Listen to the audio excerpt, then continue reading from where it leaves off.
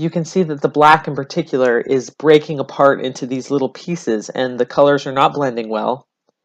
And when I first saw this phenomenon, I was surprised, probably because I don't go back and rework my pieces very often. So it's not something that I had really seen before. And doing some research, I realized that encaustic paintings cure, particularly in the first year.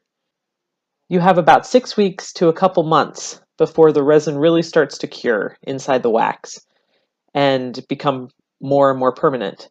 And you get effects like this when you try to go and rework a painting that has been curing for a year.